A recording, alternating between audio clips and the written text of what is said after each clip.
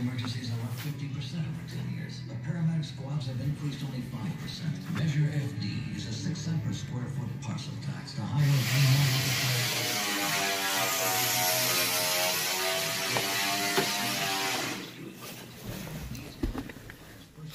So first we're going to remove the shifter. Twist this one off. Remove the cover.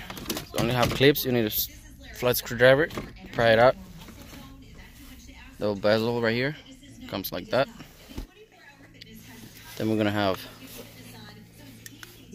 the rotary cover there for 10 millimeters. You can either 10 millimeter socket or fill it. Remove 4 bolts. I remove the grommet out.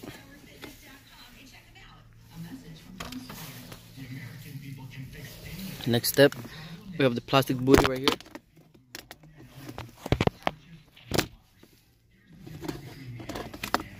So what we're gonna do is remove the plastic, down it, cover.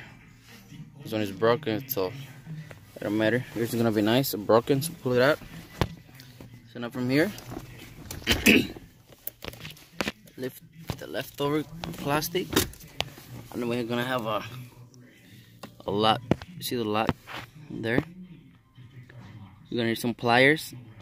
Pull those 2 holes, 2 ends from the clip, close it and remove the clip. Let me get the pliers. Alright, so this is the pliers right here.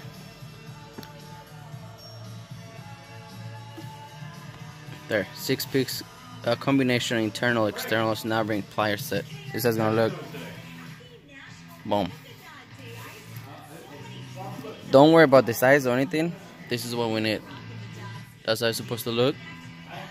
Let me see. Do I have a flashlight here? I don't have a flashlight.